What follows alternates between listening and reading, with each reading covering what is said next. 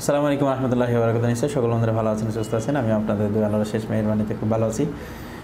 মাসের শুরুতে ভিডিও কম দিতে পারি কারণ ওই সময় ছাত্রদের পেনটা মাথায় থাকে, আর দূর দূরান্ত থেকে যখন আসে, দেশের বাইরে থেকে যখন আসে ছাত্ররা, তাদেরকে সাকসেস করার জন্য আমাদের একটা বড় ধরনের চ্যালেঞ্জ হাতে গ্রহণ করতে হয়।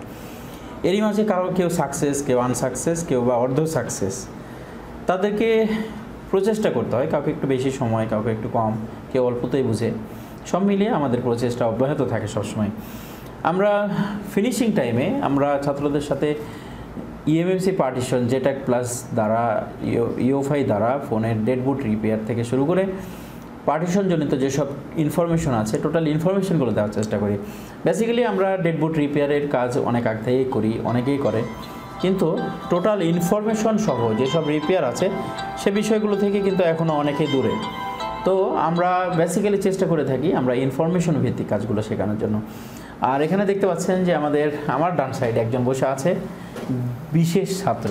সেটার কারণ হচ্ছে নেত্রকোনার অনিমেষ দাস। উনি মার্চের 2018-তে আমার ছাত্র ছিল, আর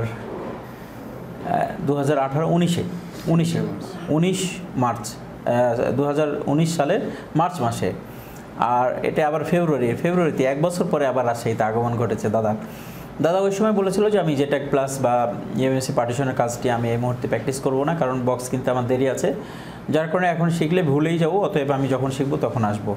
আর আপনারা জানেন যে আমাদের এখানে যারা ছাত্র তাদের জন্য আজীবনের জন্য আমাদের প্ল্যাটফর্মটা, আমাদের দরজাটা খোলা।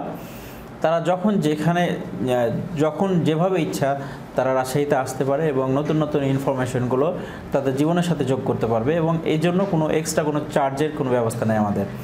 বন্ধুরা, অনিমেষ দাদা আমাদের যুব উন্নয়নের যে মোবাইল ট্রেড আছে, যেখানে মোবাইল রিপেয়ারিং প্রশিক্ষণ দেওয়া হয়, সেখানকার টিচার। আর একজন টিচার রাজশাহীতে এসেছিল ছাত্র হয়ে। আর আমরা চেষ্টা করেছি, আপনারা জানেন যে সরকারিভাবে যেসব প্রতিষ্ঠানগুলোতে মোবাইল সহ অন্যান্য আদার্স টেকনিক্যাল কাজ শেখানো হয়, সেখানে মোটামুটিভাবে যোগ্যতার কিছু প্রবলেম থাকেই। আর অনিমেষ দাস এটা থেকে বের হয়ে এসে যুগোপযোগী এবং কর্মক্ষম হওয়ার জন্য যতটুকু টেকনিক্যাল নলেজ প্রয়োজন সেগুলোকে নিজের মধ্যে নেওয়ার চেষ্টা করেছে। বিকজ তার ধারণা, তার ইচ্ছা, তার প্রবল ইচ্ছা যে আমি কখনো আমার ছেলেদের সঙ্গে যেন কখনো প্রতারিত করতে না হয় তাদেরকে, বা তাদের সময় যেটা যেন এখানে এসে কিল না হয়। তো এটা একটা ভালো দিক। দাদা আবার এসছে যেটা প্লাস তিনি শিখে যাবেন এবং তার ছাত্রদের মাঝে এটাকে বিতরণ করবে, এবং তারা আলহামদুলিল্লাহ ভালো কাজ করবে। দাদা সবাইকে সালাম দেন। আসসালামু আলাইকুম। আমি অনিমেষ দাস, নেত্রকোনা থেকে। আমি ছাত্র যাবতীয় সব বলেই ফেলছেন। এরপরে পরে আর কোনো কথা বলবেন না, কারণ আসলে অত্যন্ত ভক্তি শ্রদ্ধার একজন মানুষ, যার কারণে আমার সামনে আসলে একটু চুপচাপই থাকে। যাই হোক, এখন আমরা একটি কাজ করব। এটা হচ্ছে স্যামসাং ফোনটি ফ্ল্যাশ করার সময় আমাদের কাছে ডেড হয়েছে, এবং কাস্টমারকে আমরা বলেই নিয়েছিলাম, আপনারা শুনে রাখেন, যখন কাস্টমারের কাজ করবেন, স্যামসাংয়ের কী ফোন ফ্ল্যাশ করতে গেলে ডেড হওয়ার সম্ভাবনা থাকে। কিছু সেট আছে 100% রিস্ক। তার মধ্যে G532, যেটা মিডিয়াটেকের সেট আছে, স্যামসাংয়ের মিডিয়াটেকের সেটগুলো, স্পিডট্রামের সেটগুলো, এগুলো কিন্তু ডেড হয়ে যাওয়ার প্রচুর সম্ভাবনা রয়েছে। G532 এই ফোনটা ডেড হয়ে যায়। তারপরে আমার হাতে J100H যেটা আছে, এটা ডেড হয় এবং এটার জিপি পার্টিশন পর্যন্ত প্রবলেম হয়। এবং J110 কিছুক্ষণ আগে আমাকে ফোন করেছিল এক টেকনিশিয়ান খুলনা থেকে, তারও এই ফোনটা ডেড হয়েছে।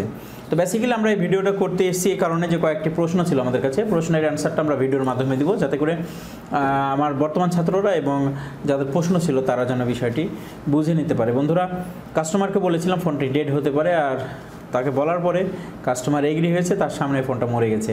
মরার পরে আমরা আবার পরবর্তীতে মরা তাজা করার জন্য বিল নিয়েছি। আমরা এটা কাজ করব। এক কথায়, আমরা যদি কাজগুলো জেনে থাকি, যে কোনো ধরনের কাজ আমরা করার জন্য অবশ্যই প্রচেষ্টা করতে পারি। সাকসেস হওয়া না হওয়া, এই কাজটি যে সাকসেস হবে এমন কোনো নিশ্চয়তা নেই, কারণ এটার যে ইএমএমসি আছে, ইএমএমসিটা নষ্টও থাকতে পারে। আর ইএমএমসি চেঞ্জের জন্য আমাদেরকে আরও বেশি খরচের রাস্তায় এগোতে হতে পারে, যেটা কাস্টমারের কাছে গ্রহণযোগ্য নাও হতে পারে। এখানে পিন আউটস করেছে আমাদের এই বাসে ইব্রাহিম ভাই, প্র্যাকটিক্যালি কাজটি করবে। ইব্রাহিম ভাই নিজে পিন আউটস করেছে আমাদের এখানে, দেখতে পাচ্ছেন মাদারবোর্ডে পিন আউটস করা আছে। আমরা কাজে চলে যাওয়ার আগে আমরা একটি বিশেষ দোয়া চেয়ে নেই। আমার ডান পাশে বসে আছে, একটু ক্যামেরাতে দেখাও। আসসালামু আলাইকুম। এটা হচ্ছে নোয়াখালীর জাপানি ভাই। আসসালামু আলাইকুম। উনি খুব খুব করে কাশতেছে আর মুখ ঢাকার চেষ্টা করতেছে, আমাদের ভিডিওতে ডিস্টার্ব হবে, এই জন্য আমরা বিশেষ করে কাশি যেন ভালো হয়ে যায় এই জন্য দোয়া করব। সকলেই দোয়া করেন তার জন্য কাশি ভালো হয়ে যায়। বলো বলো আমিন। ঠিক আছে, কালকে কাশি ভালো হয়ে গেলে কিছু খাওয়াই দিতে হবে। এখন আমরা কাজের দিকে যাব। যেটা প্লাস লাগানো আছে ইব্রাহিম ভাই, আচ্ছা আমাদের ইনফরমেশনগুলো মোটামুটি মুখস্থ। একটা ফোন ডেড হয়ে গেলে তখন কি করতে হবে? আমরা সরাসরি ডাম্প ফাইল রাইট করে দেবো না? না, হ্যাঁ, বিট ফাইল আর বিএল ফাইল দিয়ে। আচ্ছা, স্যামসাং ফোন ফ্ল্যাশ করতে গিয়ে যদি ডেড হয়ে যায় তাহলে কি আমাদের পার্টিশনটা নষ্ট হয়ে যায়? আমাদের পার্টিশন কয়টা? তিনটা। কি কি? রোম 1 2 3 তিনটা পার্টিশন। রোম 1 কি দিয়ে তৈরি? ইউজার পার্টিশন, যেটা আমরা ফ্ল্যাশ ফাইল দিয়ে তৈরি করতে পারি। আর ডাম্প ফাইল দিয়ে যেটা হয় সেটা হচ্ছে রোম 2 3। তাহলে 2 3টা এক্সেপশনাল জায়গায় আছে, আর এক্সেপশনাল জায়গায় থাকার কারণে ফ্ল্যাশ করতে গিয়ে যখন ডেড হয় তখন দুটার রাস্তা দুই ধরনের, যার কারণে রেল লাইন দিয়ে শুধু রেলগাড়ি চলে নাকি, সেখান দিয়ে তো সাইকেল উঠে যায় না, যার কারণে ওটা ট্র্যাক আলাদা, এটা ট্র্যাক আলাদা। ফ্ল্যাশ করতে গিয়ে কখনো রোম 2 3 নষ্ট হওয়ার পসিবিলিটি নেই। রোম 2 3 কখন আমরা রাইটিং করব? যখন আমরা রোম 1 যেটা হচ্ছে মেন ইউজার রাইটিং করতে গিয়ে ফেল করছে, মানে ইএমসি প্রবলেম আছে, কোনো কারণে ইএমসিটা আমাদেরকে ফরম্যাট করতে হবে, ইউনিভার্সাল ফরম্যাট, তখন আমরা ডাম্প রাইট করব রোম 2 3। ঠিক আছে, আচ্ছা যাই হোক, এখন আমরা কাজ শুরু করি। এটা আমি লাগিয়ে দিচ্ছি, আপনি ওপেন করেন।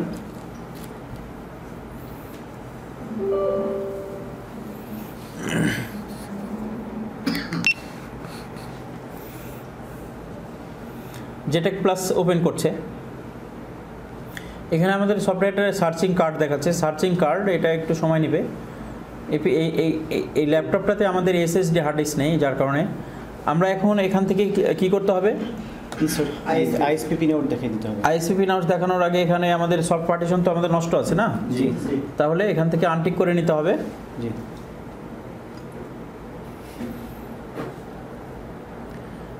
এরপরে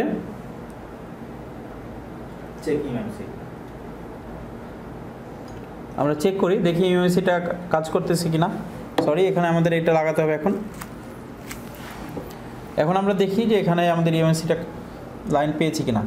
চেক ইউএমসি, আমরা দেখতে পাচ্ছি যে আমাদের টোটাল লাইনটা এখানে শো করছে। আচ্ছা, এবং আমাদের ইউএমসির এখানে নেম কি দেখাচ্ছে একটু বলতে হবে। ইউএমসির নেম হলো H4G2B। H4G2B এর কত স্টোরেজ, কত এটার? এটার স্টোরেজ আছে 4MB। 4MB। আর আমাদের বুট পার্টিশন আছে হলো 4MB আছে, 4KB। হ্যাঁ এটা না? হ্যাঁ, আমাদের ইউজার ক্যাপাসিটি কত? 4 এখানে আছে হলো 4MB না স্যার? 4MB না 4GB? 4GB। হ্যাঁ, এখানে 3728 MB, তার মানে কি 4GB? এত হেজিটেশন করলে হবে? আর নিচে আছে হলো 4MB ক্যাপশন। আচ্ছা, 4MB বুট পার্টিশন 4MB আছে। 4MB। এরপরে আমাদের ব্লক ক্যাপাসিটি কি আছে, কত আছে? ওটা 4MB আছে। 4MB আছে। আচ্ছা, এখন আমাদের কি করতে হবে? আমাদের চেকে তো আমাদের ইএমসি ধরা পড়েছে না? জি জি। এখন কি করতে হবে? রাইট বাই ভেন্ডরে আসেন। এরপরে স্যামসাং ব্র্যান্ড যেহেতু আমাদের আছে, ব্র্যান্ডে স্যামসাং দেখাতো। ব্র্যান্ড যদি ঠিক না থাকতো সিপিইউ ক্যাটাগরিতে আসতে হতো স্যামসাং। এরপরে পিট ফাইল নিতে হবে। পিট ফাইল কোথায় থেকে নেবেন? পিট ফাইল এখানে আছে, লোকেশন। আচ্ছা, দেখাই দেন পিট ফাইলটা। হ্যাঁ, location copy, good. Smart keyboard চেপে যখন কপি নেয় কেউ, এটা স্মার্টনেসের পরিচয়। আচ্ছা, ঠিক আছে, গুড। File name open. জাপানি ভাষায় বললে কি বলতে হবে? ওপেন হয়েছে। পিট ফাইল নিয়েছে। যখন আমাদের কানেকশন ওকে থাকবে, এখানে আমরা দেখতে পাচ্ছি যে কানেকশন ওকে থাকলে আমাদের পিট ফাইল নিবে এবং এখানে কাউন্টার দেখাবে। পার্টিশনের এখানে আমরা প্রত্যেকটা সেকশনে, পার্টিশনের প্রত্যেকটা ঘরে আমরা কি পাচ্ছি? টিক মার্ক নাই, টিক মার্ক নাই, শুধুমাত্র ইউজার এরিয়াগুলো দেখাই দিচ্ছে। ঠিক আছে, এস বুটের জন্য কতটুকু জায়গা, এস বুটের জন্য আমরা এখানে দেখতে পাচ্ছি 1 MB। তারপরে এখানে আমরা দেখতে পাচ্ছি যে বুটের জন্য এখানে দেয় 512, তারপরে এস বুটের জন্য দিয়েছে 2 MBps। এইভাবে আমাদের প্রত্যেকটা পার্টিশনের সাইজগুলোকে ভাগ করে দিয়েছে। এখন আমাদের কি করতে হবে ইব্রাহিম ভাই? বিএল ফাইল নিতে হবে। বিএল ফাইল নিতে হবে, good, double click. BL single না হলে ফুল ফ্ল্যাশ ফাইল নিতে হবে, গুড। এরপরে ওপেন। ওপেন। এখন আমাদের টিক মার্ক হয়েছে না এখানে? জি, সব ফাইলে টিক মার্ক। সব যেগুলো ফাইল প্রয়োজন সেগুলো অটো টিক হয়ে গেছে। জি। এখন কি করতে হবে? এখন আমরা রাইট করে দিব। রাইট করেন, গুড, ভেরি গুড। ইরোর মারছে। ইরোর মারার কারণ কি? এই ইরোরটা টু মেনি ইরোর মানে হ্যাঁ জিবি পার্টিশন প্রবলেম। তাহলে আমাদের এই ফোনটাকে ডাম্প রাইট করতে হবে। ঠিক আছে, জিবি পার্টিশন যখন করব তখন ডাম্পটা নষ্ট হয়ে যাবে। জি। এরপরে আমাদেরকে জিপি পার্টিশন করে বের হতে হবে। বন্ধুরা, অনেক ইনফরমেশন, অনেক কাজ রয়েছে, ছাত্ররা কাজ করতেছে। আসলে এই বিষয়টা হচ্ছে কি, জিপি পার্টিশন যারা জানে আমাকে প্রশ্ন করেছিল, জিপি পার্টিশন আজকে আমরা দেখাবো না, জিপি পার্টিশনের কিছু প্রবলেম রয়েছে। তো এই বিষয়গুলো নিয়ে আমি এর আগেও কথা বলেছি, জিপি পার্টিশন দেখেছি। আমরা এই মুহূর্তে জিপি পার্টিশন করব। জিপি পার্টিশন 0 সাইজ করে নেওয়ার পরে তারপরে যখন আমাদের পার্টিশনটা ফুল নষ্ট হবে তখন আমরা এখানে ডাম্প রাইট করব। ডাম্প রাইট করার পরে আবার চলে আসবো ফিট এবং বিএল রাইট করে ফোনটাকে রান করব আমরা। এই হচ্ছে আজকের ভিডিওতে আপনাদেরকে সাথে রাখার চেষ্টা করলাম, সিস্টেমগুলো পুরোটাই বলার চেষ্টা করলাম। যারা মোটামুটি বুঝেন ইনশাল্লাহ কাজ করতে পারবেন। এবং কাজ করার জন্য বেসিক জানতে হবে, টোটাল ইনফরমেশন জানতে হবে। ইএমএমসি কাজ করার জন্য ইএক্সটি সিএসডি, ইএমসি কাজ করার জন্য সিআইডি কখন চেঞ্জ করবেন, সিআইডি চেঞ্জ করার কি সঠিক নিয়মটা কি। হঠাৎ করে একজন ফোন করে আমাকে বলে যে এই সেটের একটা পার্টিশন করা ইএমএমসি দরকার। আমি বলি পারবো না, হবে না, সম্ভব না। কারণ একটা সেটের অনেক ধরনের ইনফরমেশন থাকে। ইএমসি চেঞ্জ করার ক্ষেত্রে যারা টেকনিশিয়ান আছেন আপনারা অবশ্যই জানেন যে ইএমসি চেঞ্জটা অত সহজ বিষয় নয়। ইএমসি চেঞ্জ করার সময় যেগুলো হিস্টোরি আমাদেরকে জানতে হবে, এই হিস্টোরিগুলো জানা না থাকলে অবশ্যই এই কাজগুলোতে আমাদের ভোগান্তি রয়েছে। যার কারণে অনেকে আছে স্পিড রাম হলে ফাটাফাট ইএমসির পার্টিশন করে কাজ সাকসেস করে ফেলছে। কিন্তু মিডিয়াটেক, কোয়ালকম এই ধরনের সেটগুলোতে কাজ করতে গেলে হ্যারেস হতেই হয়। যাই হোক বন্ধুরা, সকলের সঙ্গে সুন্দর একটি মুহূর্ত শেয়ার করার চেষ্টা করেছি। আমরা সকলে আপনাদের কাছে দোয়া প্রার্থী। সকলে ভালো থাকবেন, সুস্থ থাকবেন। আসসালামু আলাইকুম ওয়া রাহমাতুল্লাহি ওয়া বারাকাতুহু।